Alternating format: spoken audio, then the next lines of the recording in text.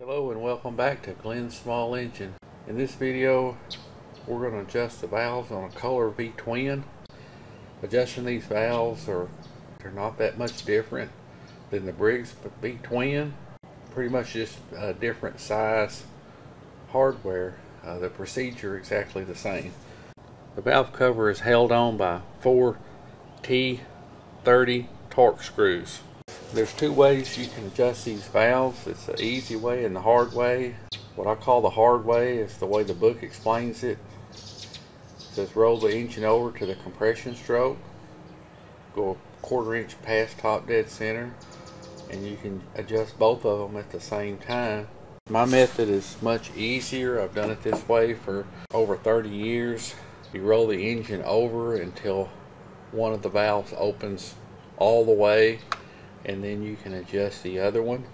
Do it in reverse, adjust the top one. We're going to start by rolling the engine over till either the intake or the exhaust opens completely. Then we'll adjust the valve that's not open. I like to take the spark plugs out because it's easier to roll the engine over with the plugs out.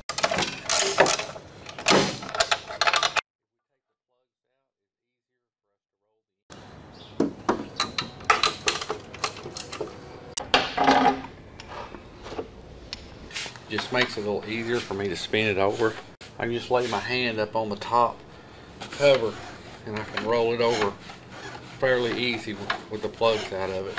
Just a whole lot easier and quicker. First thing we're going to do is roll it over until the exhaust valve opens all the way right there.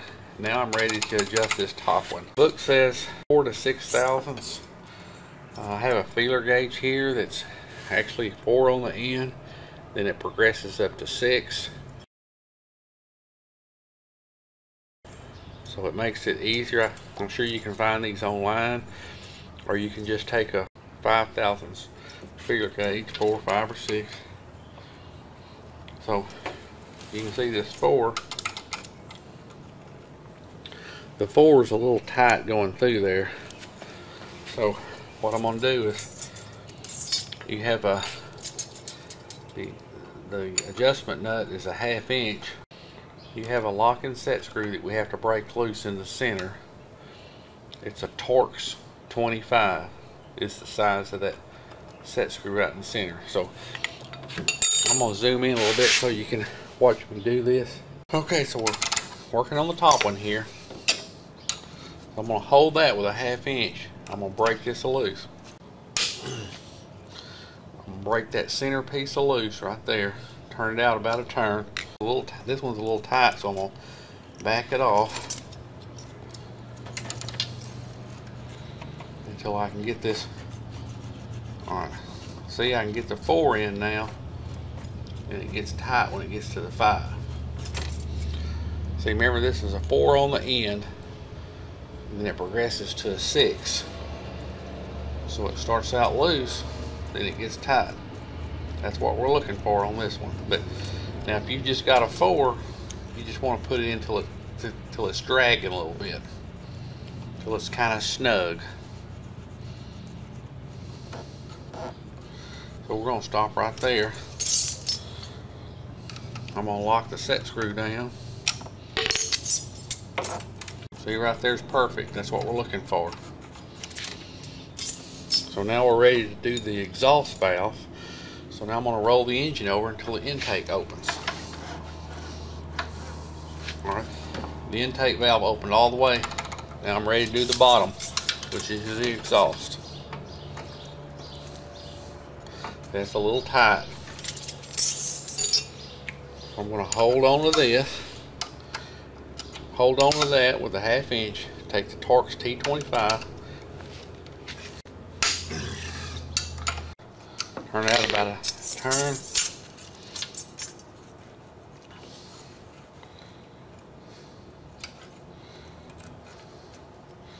Alright, that feels pretty good right there.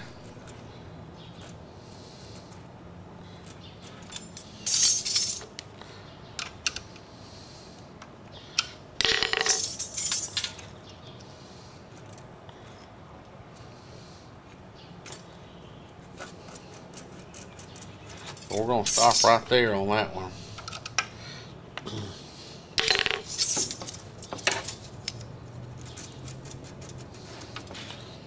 Alright, so that's how you adjust the valves right there. Just be sure and tighten that torque screw back down good and tight, because that's what holds it all together. When you get ready to put these valve covers back on, Kohler makes some sealant, some really good sealant. The part number is 2559707-S. That's the Kohler part number for the sealant. Or you can use Permatex Ultra Black Advanced Formula. It's not as good as the Kohler. It will work, but the Kohler sealant is better. When you get ready to put these valve covers back on, you want to be sure and best you can clean that old sealant off there. Wipe all the oil off of it and kind of clean it off. I usually use a little gas on a rag, come back and clean it, let it dry before I put my sealant on there, because it needs to be dry and clean before you put your sealant on the valve cover. I hope you enjoyed this video. I hope it saved you some money. Stay tuned for more repair videos. Thank you.